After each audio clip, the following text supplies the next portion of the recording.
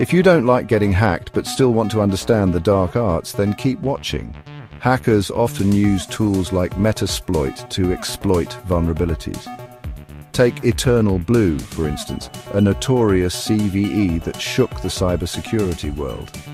This exploit leverages a flaw in SMB protocol to execute remote code, but exploiting the system is just the first step. Once inside, hackers deploy payloads, malicious code that can steal data or open backdoors. It's like finding a door unlocked and then leaving it wide open for more intruders. So how do you defend against these attacks? Patch management is crucial. Keep your software updated to close those vulnerabilities. Also, follow the principle of least privilege.